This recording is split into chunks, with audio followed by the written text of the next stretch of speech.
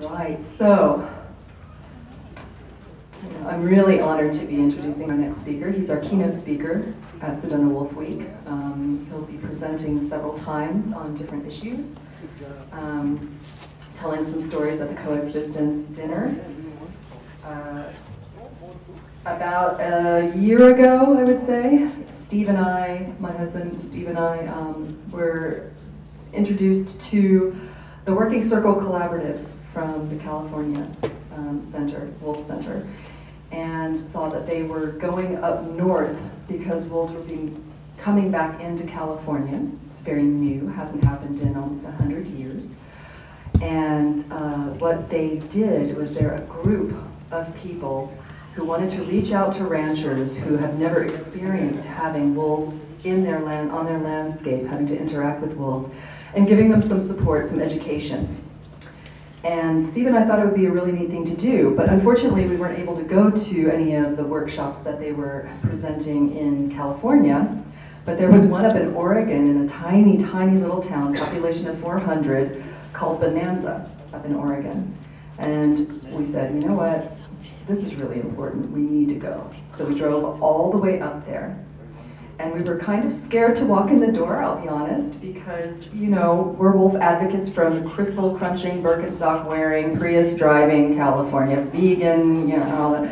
And we're walking into this town of ranchers in Oregon, and we were, oh gosh, we hope they don't hate us, right? And so we played it down, we walked in, we sat in the very back row. Of course, there were a lot of ranchers there. And we just kind of sat there. And everybody's talking to each other, and we didn't talk to anybody. We were just kind of like, hi. And then, all of a sudden, they called up the meeting or the workshop to order. And then they had us go around the room and introduce ourselves. And Steve and one of our volunteers, Chelsea, and I looked at each other and went, oh no, what are we going to say? So I basically went, hi. We're from California, and we just thought this was really, really interesting, and we're interested in figuring out how we can help. So we wanted to come and learn more. And that's all I said. I left it really vague. And I'll be honest, it was the most, probably the most powerful workshop or experience that we have ever attended.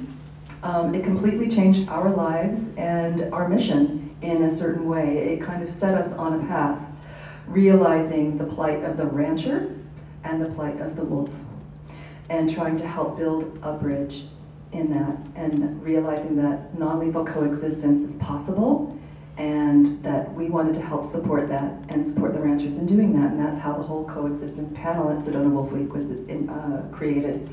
But one of the gentlemen who spoke there really, really moved us. He has an incredible life experience. He has gone from one end of the spectrum to the other in this whole controversy. So the knowledge that he has is beyond probably most. And he has this ability to talk. And no matter whether you're the most, the biggest wolf hater or the most passionate, crazy wolf lover, he has this ability to communicate with everybody and have them open up, and it really blew our minds. And that's Carter Niemeyer.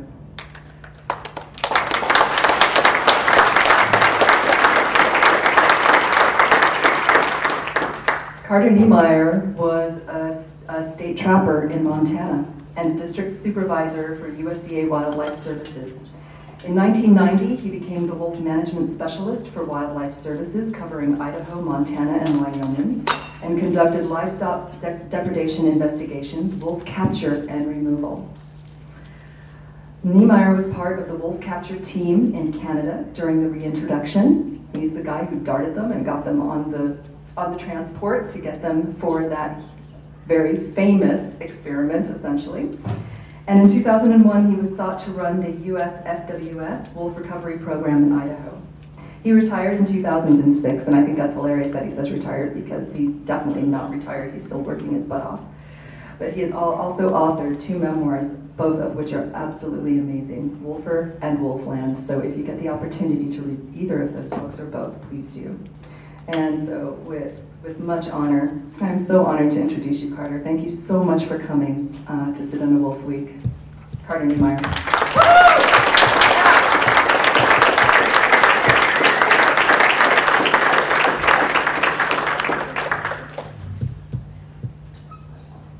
I can pop this year. Yes. Wow, what an introduction. Well, Paul, I'm honored to be here. Whole different group, whole different territory. Pretty good digs too, I gotta say. And I want to introduce my wife, Jenny, back there. She's so helpful in keeping me on schedule and keeping track of myself, I guess.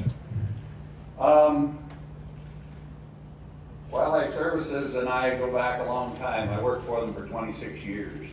And I was a different kind of guy then, you know. Like I say, I got out of, let me back up a little bit. I did go to Iowa State University, got a bachelor's and master's degree in wildlife, so maybe I'm overeducated for going to work for Wildlife Services.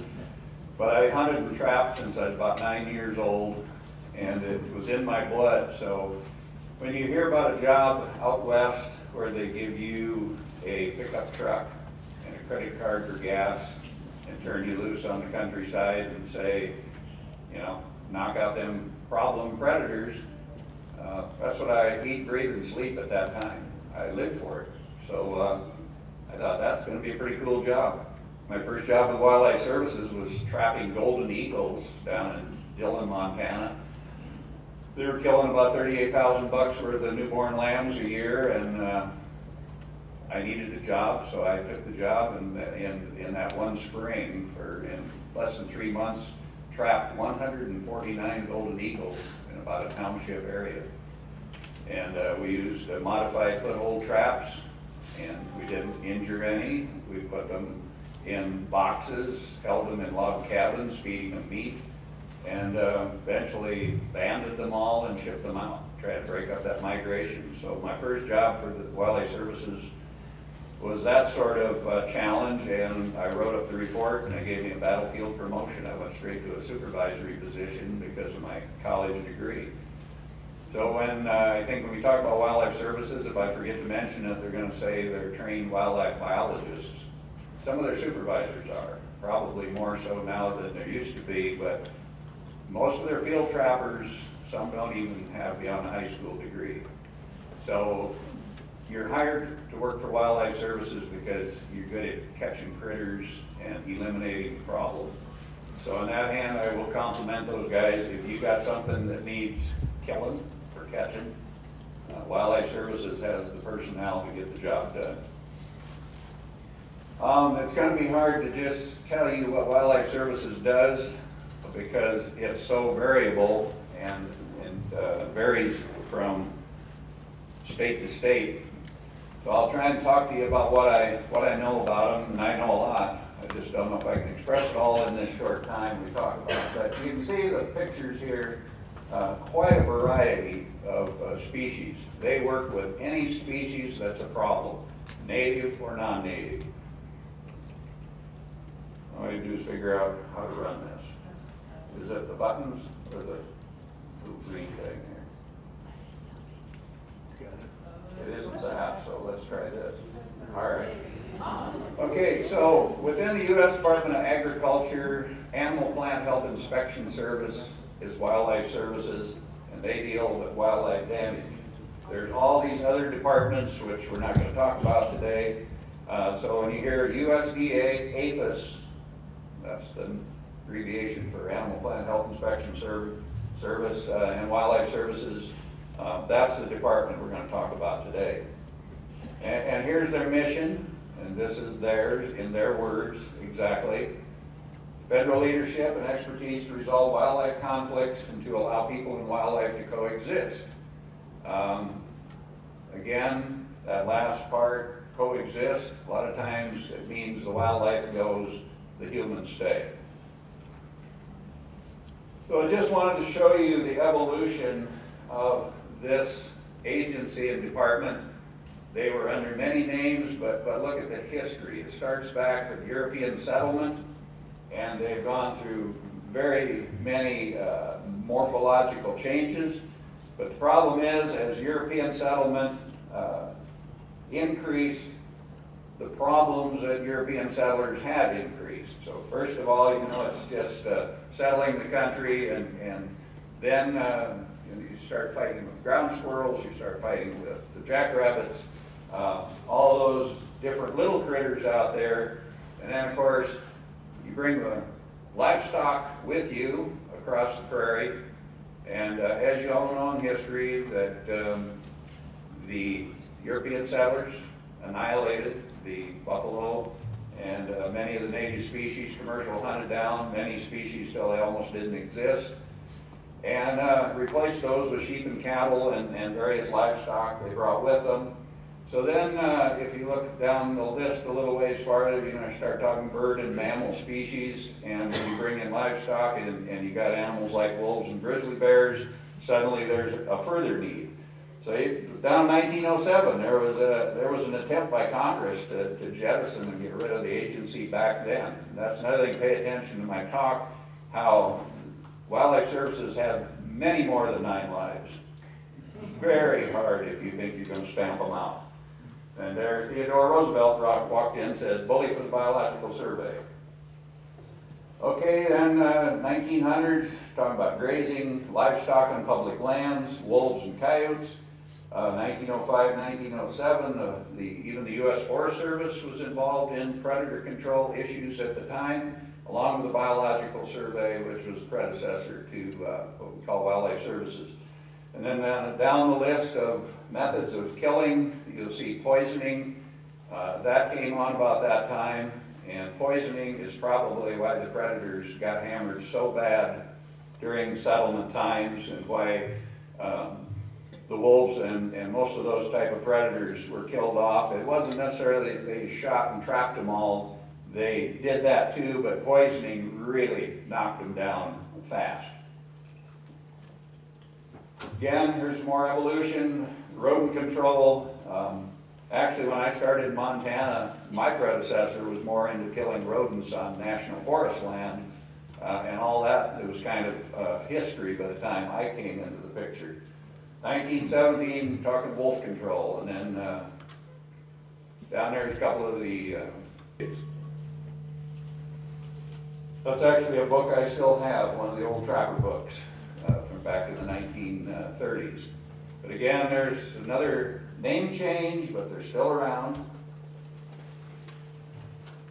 So, if you want to read about and look up the Animal Damage Control Act of 1931, it's kind of like the Mining Act of 1872. We operate under some very archaic laws today. And those laws are still on the books, and we're still under that guidance. And in those, even in the wording of these original acts, they talk about eradication. So it's not just kill a few, it's get rid of them. So anyway, directs Secretary of Agriculture to conduct campaigns for the destruction of animals injurious to agriculture and livestock on national forest and public domain. So I mean, it's, again, we're talking private land, public land, everywhere and anywhere. And I think I've still even got some more morphosis here again. When I went to work, we were under the Bureau of Sport, Fisheries, and Wildlife when I went to work in Montana. Okay, here's a monumental change, 1986. When I went to work for them, they were Animal Damage Control, which was another name.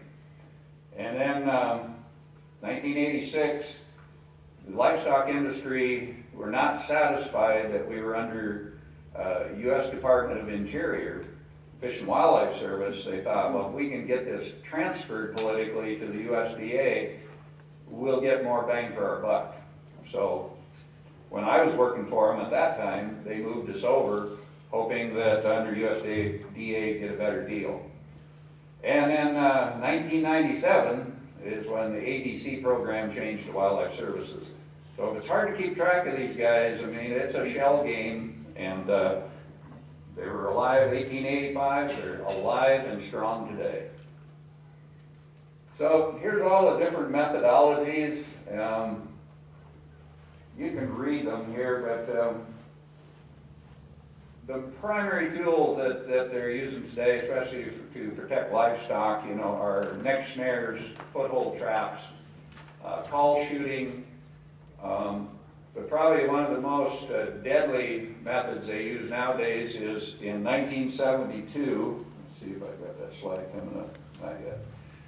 1972, anyway, when toxicants were banned for the most part, with the exception of the M44 and a 1080 collar, taking away all that poison meant we got to find something just about as lethal that we can administer. And so aerial hunting really became the replacement for toxicants. So we'll talk about that here too. So let me tell you, within the infrastructure of wildlife services, you've got your rank and file infrastructure of state directors in each state of the United States with their supervisors. And to support them, a key element is the Pocatello Supply Depot, which is in Idaho where I live. And that entity was started in 1933. It's still functional. The mayor of the city has recently tried to run them out of town because if you follow the news, a 14-year-old boy and his dog triggered an M44 device. Like I say, there's a sample of one back there so you see what they look like. The dog was killed and the child almost died from it and still has some health issues with it. But in Pocatello, at the Pocatello Supply Depot, that's where M44 units are manufactured. And they've been through many phases. They originally were called a coyote getter, and they had a cartridge, a 38 caliber cartridge in them with a primer that shot cyanide. And that cyanide could come up face level, actually hit you perhaps in the face or eyes and kill you if you just kicked it with your boot. So they modified that device into an M44, which is spring powered now and more of a poof kind of effect. Keeps the cyanide lower toward the target animal and doesn't have these projectiles shooting up into your face. They also mix poison grain there. They got a lot of deadly little things they make at the Pocatello Supply Depot. Okay, so here's when under the Nixon administration, this was a pretty significant piece of legislation here. It got rid of most of the toxicants that had been used by the government since way back in settlement. And 1972, all the toxicants were banned, and then there was a process where Wildlife Services was able to get registration back for the use of these M44s and for a 1080 collar that you put on the neck of a sheep.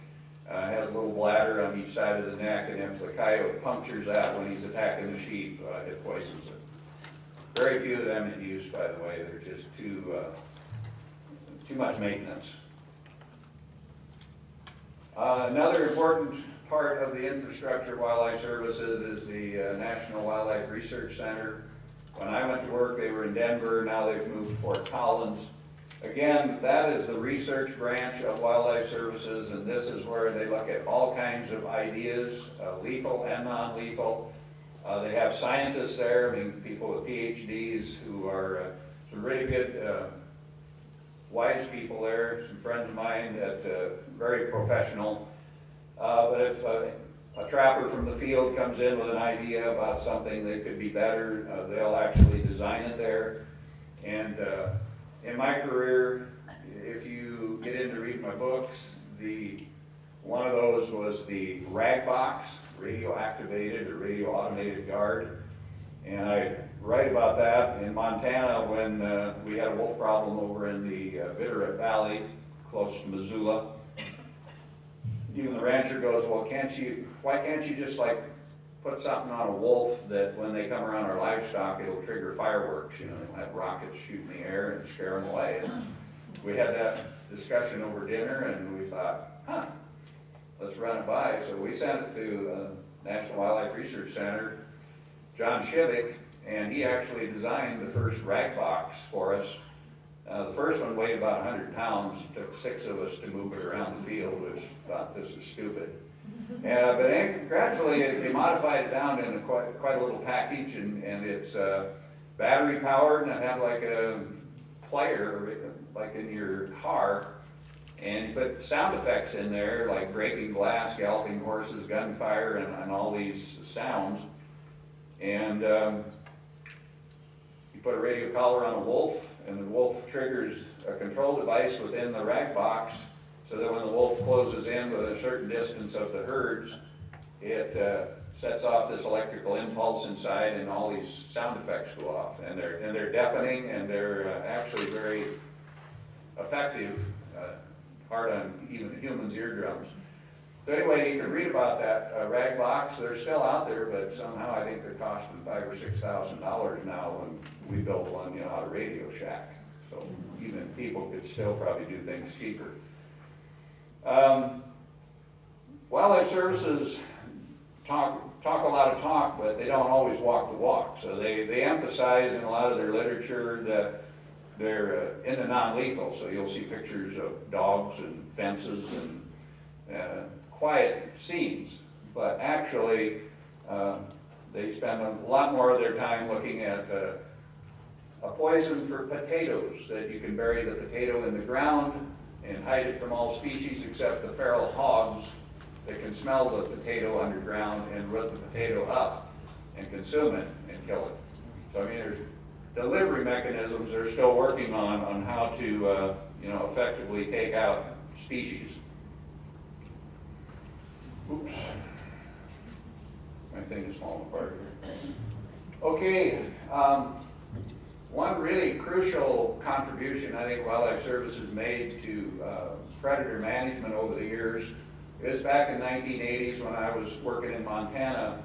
They started into this guard dog research, and they've done a lot. And Dr. Jeff Green and Dr. Roger Woodruff. Roger became the state director of Wildlife Services in Washington, and Dr. Jeff Green became our assistant regional director for the Western program as they moved up through the ranks.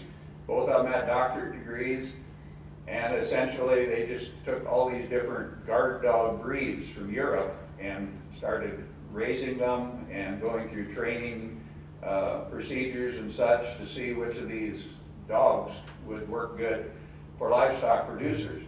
And I think from the 1980s to say today, almost anyone who has sheep have at least some kind of a guard dog with them.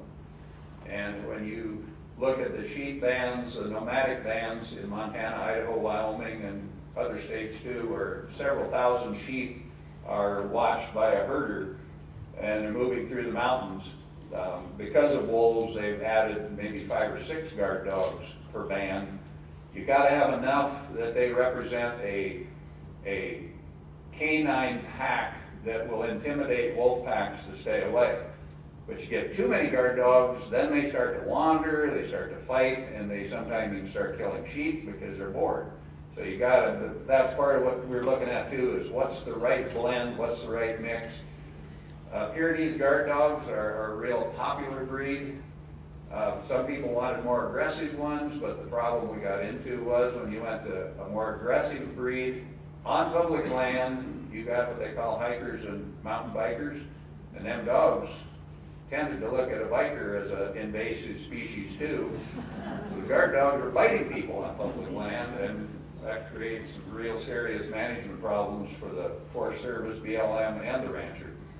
So, and they're still looking at guard dogs today. All right, so I wasn't nothing but aerial gun coyotes. And this is a picture of one day when I was gunning. I just stepped aside, and that's our pilot. But we would get in these helicopters. We started out the old MASH helicopters, Bell 47 piston-driven ones, and then moved to these Hughes 500 sports cars type helicopters. But you cannot believe how long, if a coyote gets in our sights, he's dead. You can't outrun the helicopter. And in the wintertime is when they really hit them hard. You could fly out in that open country, every coyote silhouette that showed up. I mean, even after a while, you just get sick of it. Even a lot of the trappers said too, it just ain't even fair. Because very seldom would a coyote get away unless he run into thick timber. So we shot them by the hundreds. And there's days we would kill over 100 in one day, one helicopter. And my job at the time too was pulling fuel trailer, gunning, and skinning. So I skinned over 6,000 coyotes during my time on the ground underneath the helicopter. We saved the pelts, sold the money, or sold the pelts for money that went into the Wool Growers Predator Fund, which bought fuel for the helicopters. Self-serving, self-perpetuating. Since then, coyote pelts have of lesser value, so now they shoot them and let them lay wherever they drop. And landing too is always dangerous. Takeoff landings are the most critical part. When the coyote isn't worth much, then nobody's going to risk a $1 million helicopter to pick one up. And the other key words to be aware of is corrective and preventative control. Corrective control is when you got 2 coyotes, for an example, killing somebody's sheep, and we would go in with whatever tools it took and we'd kill those 2 coyotes. Problem solved, sheep safe, move on.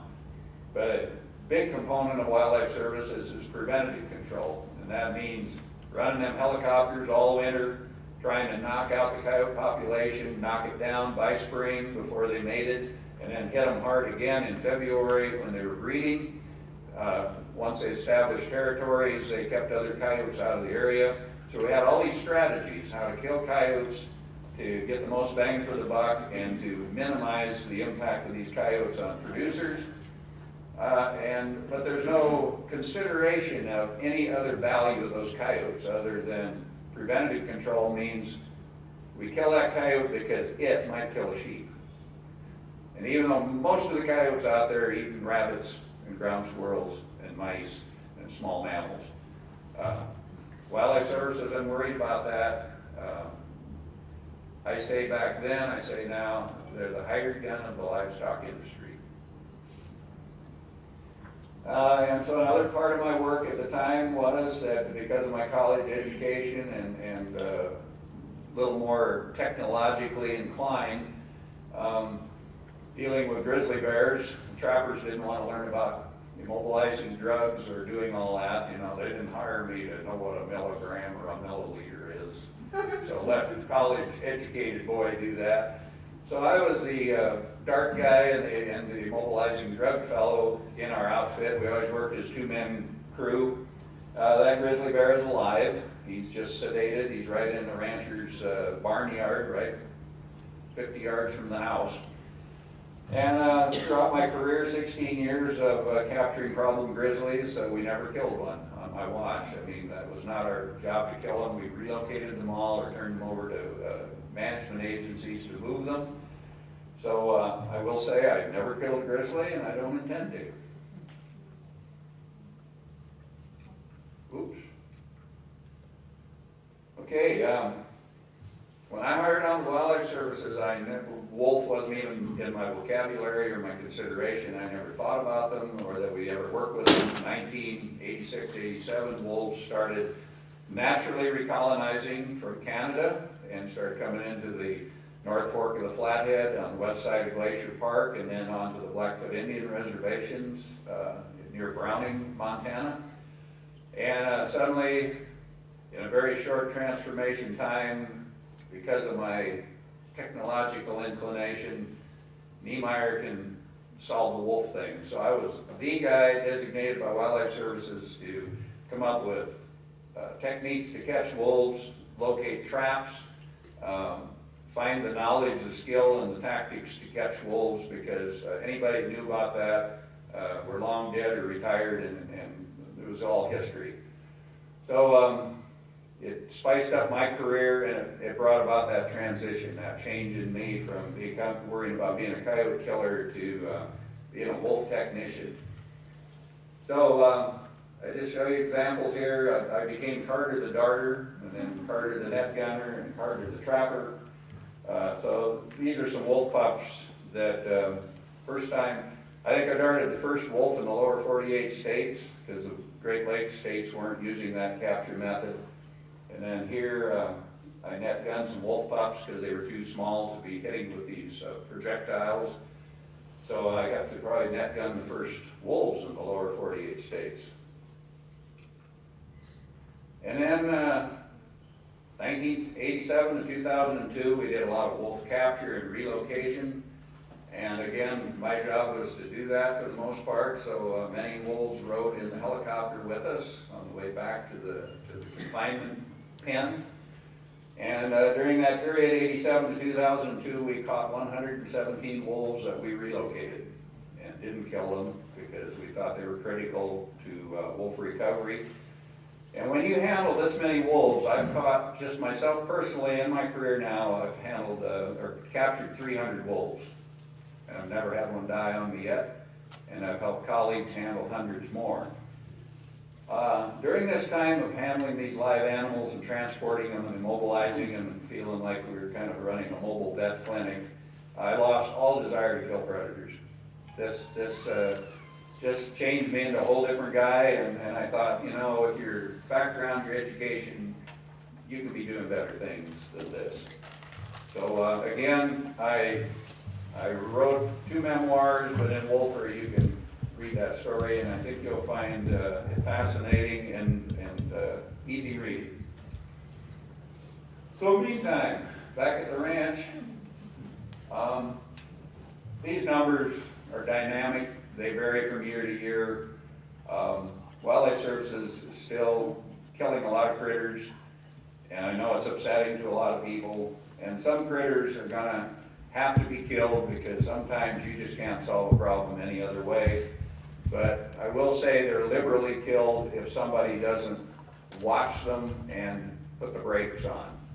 That's your purpose in life here today. If you want something to do, is monitor and question and determine what's going on in your state with Wildlife Services, what they're doing.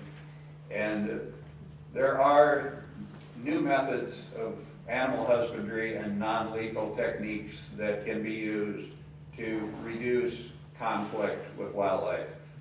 And people are spoiled because if there's an agency like Wildlife Services that you can pick up the phone and call, and they'll be at your door probably within 24 hours administering control, why do you have to be responsible? Why do you have to take any responsibility yourself? We have a government agency that will come and snuff out my problem. And looking around here, like perfect place, Sedona, look at all these houses going up the mountain, going out into the backcountry. We're moving right into the backyard of mountain lions, black bears up in our country, grizzly bears, and people need to be aware of that. And you can keep your garbage locked up, and you can keep your bird feeders monitored, and there's all these things you can do that doesn't require some government hunter to walk in, turn his hounds out, run the cougar up your orchard tree, or the bear, and shoot it. So, but once these animals become a problem, once conflict starts, many of your state agencies say, we're not going to deal with it. We'll call up our partners, Wildlife Services, who have agreements with most state wildlife management agencies. Wildlife Service will come in and take care of it, and at least work in Idaho, Wyoming, Montana. If a lion's in trouble, they don't relocate them. If a black bear's in trouble, and even now, like Wyoming, a lot of grizzly bears, if they get in trouble, they're dead. So if you could, you know, the old saying, a fed bear is a dead bear, and it goes for other species too. So if you want, and go out on the internet and look around, USDA, Wildlife Services, if you type into your state, Arizona, Idaho, whichever, they have these little 2-page poop sheets, and you can read about them. And you're going to find out that every state varies dramatically. Every state director does things his way based on the local politics, based on the local species. So what we do, for example, in like Montana, Idaho, and Wyoming is very, very different than what Washington and Oregon to the west of us do. The programs over there, all right, let me just say, Idaho, Wyoming, Montana. What do we mainly focus on? Usually coyotes, wolves, mountain lions, black bears. And it's pretty much a diet of predator problems, large predator problems, killing livestock. And we have a federal budget that is pretty much federal tax dollars that feed our Western programs. But once you go toward the coast, you know, they've got salmon, and they've got birds that eat salmon. So my compadre over in Washington might spend all day sitting on a river like the Columbia, shooting cormorants, shooting seagulls, shooting birds by the hundreds, by the thousands. They get permits from Fish and Wildlife Service to kill a certain number of these, and then they put oil on the eggs of these nesting seabirds that eat salmon. And my compadres in Washington and Oregon too, they have to drum up contracts where Idaho, Montana, Wyoming, we pretty much get federal money to do the job. Those guys got to beat the streets and get contracts to shoot feral pigeons from under bridges and killing whatever the species is exotic to that area. I mean, sometimes they're working on sea otters and various critters. Nutria and beaver, where you got states with more water. Those are problems they deal with, where in contrast, say, we were just talking this morning, Montana, you got enough private trappers who go out and kill beaver that the state of Montana's Wildlife Services program doesn't really budget for that because the private industry takes care of it themselves. So be aware of that variation. And sitting around a campfire 20 years ago in Cortez, Colorado, I broke bread with a bunch of trappers from Arizona and New Mexico. I don't know what they're doing today, but at the time I was even surprised, fascinated, astounded, appalled. But they, like we kill coyotes up in Montana, they kill a certain percentage of mountain lions every year before they ever kill anything. You just go into certain areas where livestock are going to go, and they kill 15, 20 cougars. Plumb legal, encouraged, the state endorses it. Check on that today. I don't know if it's still going on, but it probably is. And up there, Montana, I was, had a little higher regard for a mountain lion than to be killed by vermin. Again, here's just 2016. Here's some of the kill figures again of the animals that go down. And Wildlife Services, working for them, we don't spend the day worrying about whether we're destroying a family or we're destroying the social life of a wolf pack or, all the touchy-feely. It's business. What's the problem? Where is it? We go in, confirm the problem, and removal begins. Most of the bear control is with foot snares or culvert traps. And mountain lions, a good share of that's handled with hound dogs. Just turn the hounds loose, tree them, kill them. And then when you get down to this 2.7 million animals, a lot of those are non-native species, like European starlings. Starlings get into dairies and poop in the feed and can spread disease. So Wildlife Services, they have a poison called DRC 1339, and that DRC, Denver Research Center. It's a specific poison. You put it on French fries, or you can inject it in eggs and put it in these feed bunks where you pre-bake the starlings in, and thousands of them consume and kill themselves with that stuff. And then you read in the paper about a town who goes to bed and wakes up in the morning and there's 500 dead birds laying under a tree in your front yard where they went to roost. That's often a result of something like the DRC 1339. And emphasize here, the Wildlife Society generally advocate. When I went to college, predator control is a wildlife management technique. They teach you in college. So it's not just something out there that this wildlife services do against the grain of the American public. It's very much supported by academia and is supported by professional wildlife societies.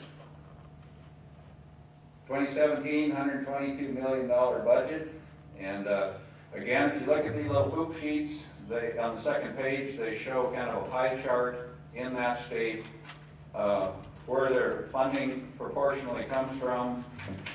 And again, if you're like in Idaho, Wyoming, Montana, most of the money comes from federal tax dollars with a little bit of cooperative funds from ranchers. But you get over in Washington and Oregon, probably 2/3 of their budgets come from cooperator funding that the people they're helping are giving them money for.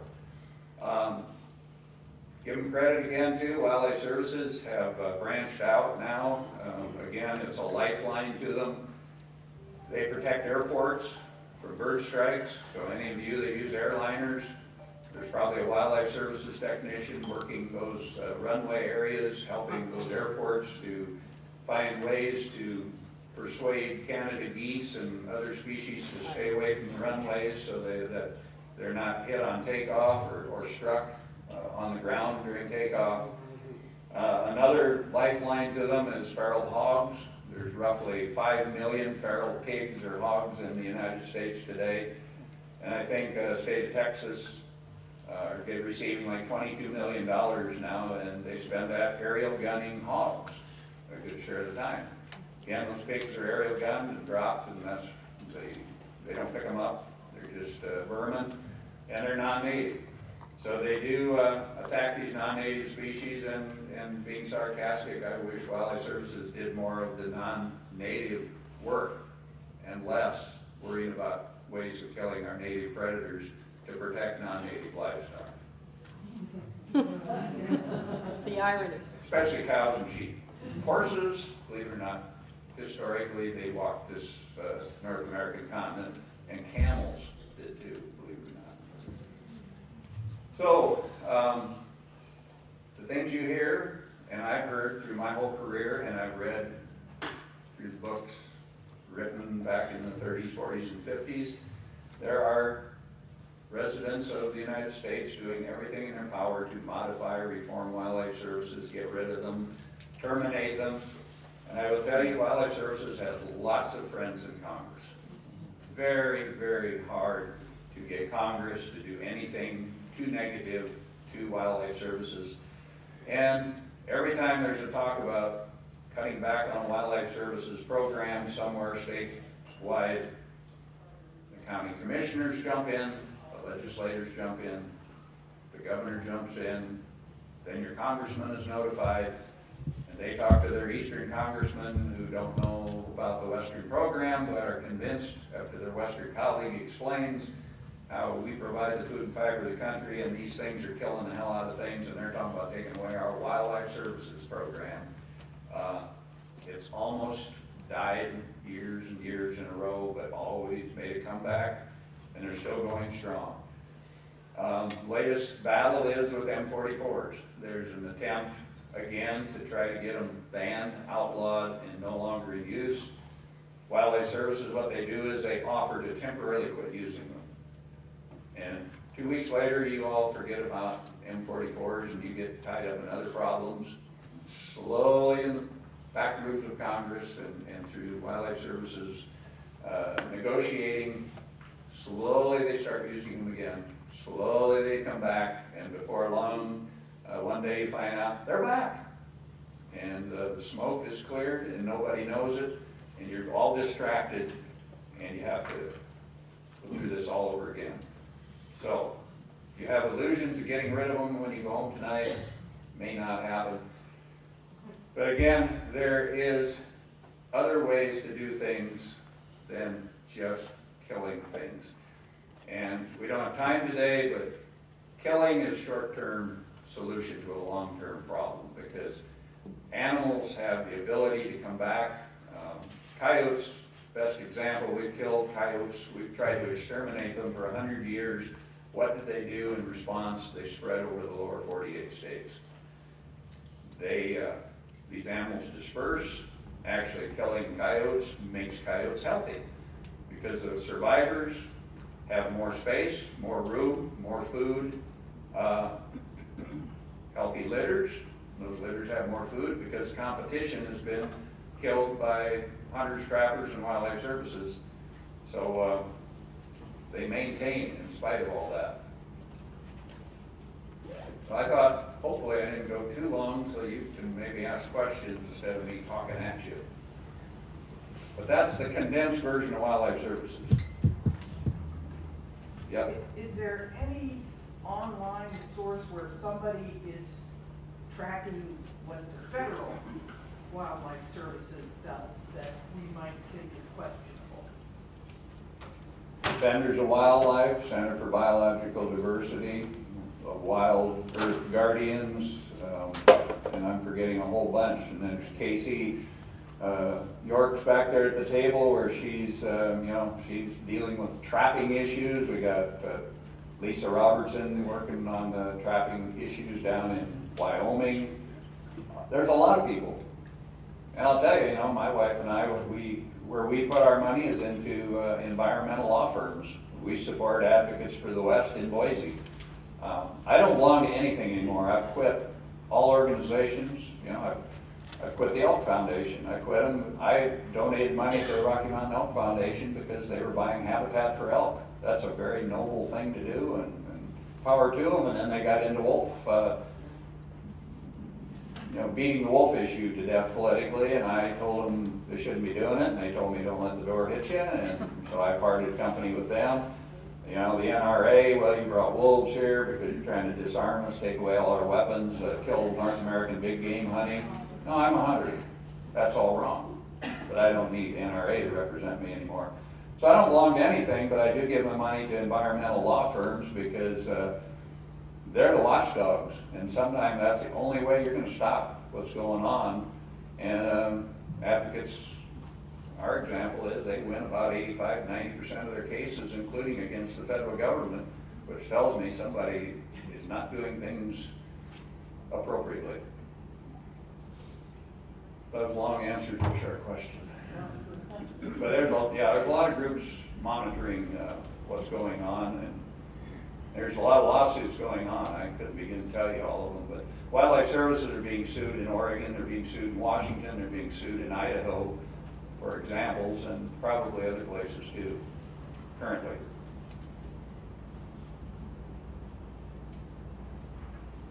Well, thank you very much.